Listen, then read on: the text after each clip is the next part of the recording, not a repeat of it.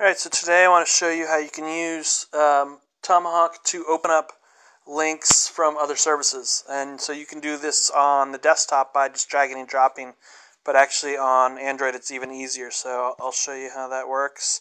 I've just got some links here. So you'll see here, if I wanted to go ahead and click on that Beats link, I can choose Tomahawk as the app to open that. I'll just do it once for now. And there you go. So you'll see it open up the track, and then I can play it.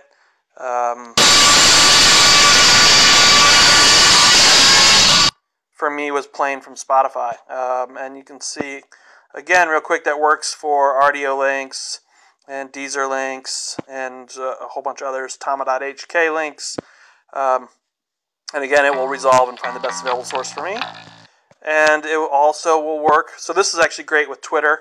Or other social apps that you may be using where people are posting links to services you don't use, or even a playlist here. This is a Spotify playlist, and there you go. And so it will pull up all the metadata for the tracks, and then it will go and find the best available source for each one, and you can listen to it. So I hope you guys enjoy that. I find this extremely useful when I'm looking at Twitter and seeing people posting links. So you can go ahead, click them, and listen. Enjoy.